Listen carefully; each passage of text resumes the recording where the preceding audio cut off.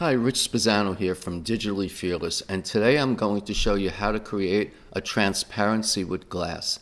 So here we have a kitchen counter, and now I'll open up a file with the glass on it. So we select the layer, we do copy, which is Command or Control C, or you can do Edit, Copy on top.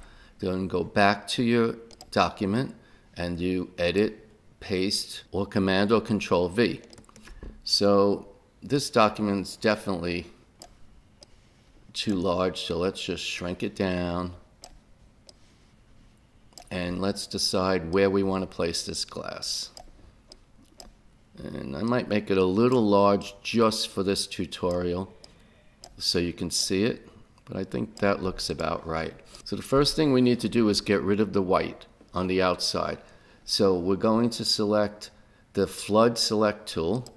Make sure the tolerance is low because all we want to select is that outside white, and we want I'm not even sure how to say it, contiguous or contiguous, so that means all the pixels next to each other will be selected, but nothing past any borders. So let's just click here, and that's selected now, and now we can cut it. We can do Control or Command X, or you can do Edit, Cut, and then deselect. So Control or Command D, or you can click up here, deselect. There's a little bit of an outline, and I'm not crazy about that, so we can get rid of that by grabbing a little marquee tool. I'll do it again. I'll select that and do Control or Command X, deselect it, do it again, and here, and we really don't have to do this because it'll disappear anyway, but I like to keep it clean. Okay, so now the glass is ready, just like that. Now the way to get rid of light pixels is multiply. Multiply takes the lighter pixels and makes them disappear. Any lighter pixels lighter than the background just disappears. So if we go up here in the blend mode while we have the glass selected, in fact I'll even name this glass, we select that layer and we do multiply, and now we could see it's transparent, but it doesn't really look good. It's like invisible. We don't want that. So if you duplicate something that's multiplied, it makes it slightly darker. So I'm going to duplicate the letter with Control or Command J, and it gives it a little bit more color, but I'm still not seeing that light reflection that we need to put in there. So I'm doing it one more time, and this time I'm going to say, instead of multiply, I'm going to say screen. And screen brings back the white, but we don't want to bring back that much white, so we'll take the opacity level way down and choose about where we want that little bit of reflection to be, right there, a little bit of lightness to be. So I'm going to say right there for now.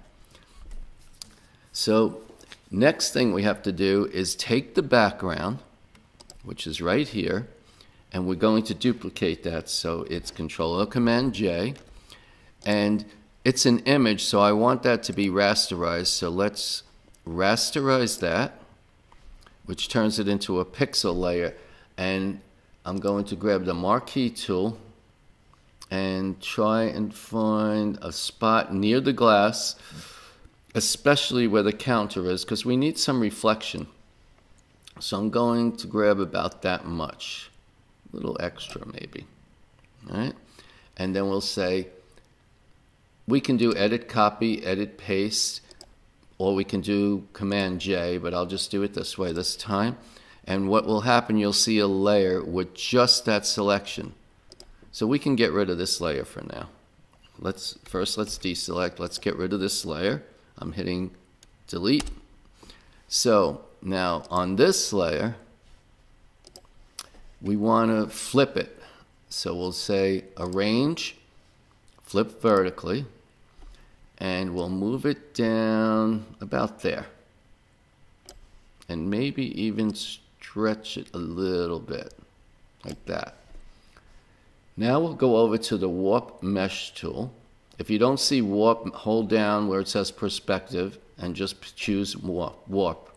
And with the warp mesh tool, we could start giving it a little bit of the shape of the glass. So for example, we could kind of do something like this, like that. And maybe, whoops, we don't want that. We want to grab this and up here maybe. And so you shape it to approximately what you think the glass would be reflecting in the area. And I would say that's not too bad.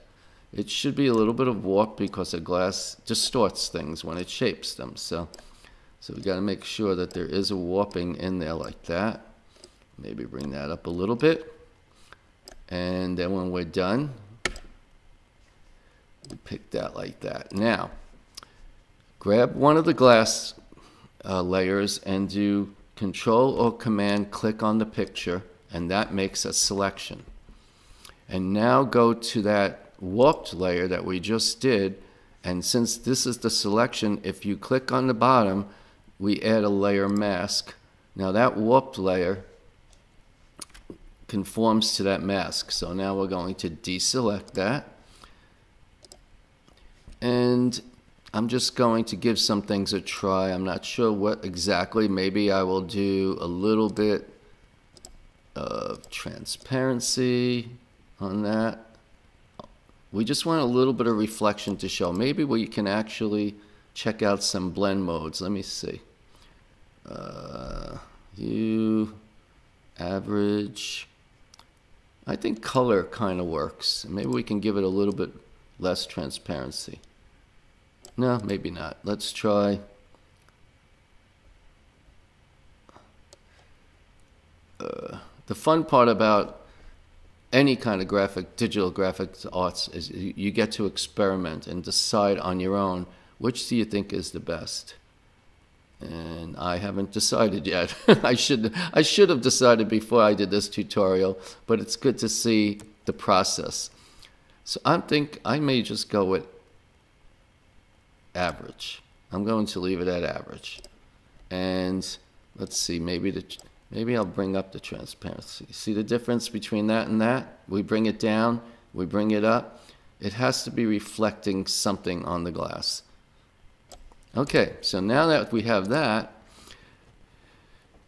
we take the glass, the first and the last glass, not the reflection. We don't need the reflection, and we group it. So we do that, and we do Control or Command G. And now we will duplicate that. So to duplicate that group is Command J. So you know what I'm going to do? I'm going to name this one glass. I'm naming this one reflection. Not reflection, I'm sorry. Yeah, I'm going to name it counter reflection. And now this one up here, I'm going to name it vertical reflection. You can name it anything you want, but I'm just doing this for me. So now I'm taking this one and doing arrange,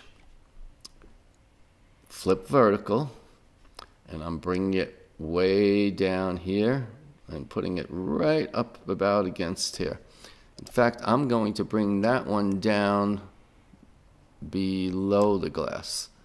And this one now, I'm going to bring the opacity way down. I just want to have that little bit of reflection showing. And you could stretch a little. You can even warp it a little because when something reflects, it's not exactly perfect. But you get the idea. And now let's go above that reflection and create a new layer. And we take a paintbrush. And we can use black for now. Let's pick black. And take a very soft paintbrush. So hardness should be almost 0. And I'm using the right brackets to make my paintbrush bigger. I'm going to just, you see where this shadow is right here? Make sure you stay on the same angle. I'm going to be like dabbing a little bit like that. Don't worry about what it looks like now. We can always fix it. All right. And now I'm going to use, on that layer, turn down way down on the opacity. I think I'll erase some of that because I think I did a little bit too much there. With a little bit of just soft eraser, just like that. Now, the shadow should really not be black. So what I'll do there is I'm going to hit in the shadow layer. I'll name this shadow, by the way. In the shadow layer, I'm going to click the effects on the bottom. And I'm doing color overlay.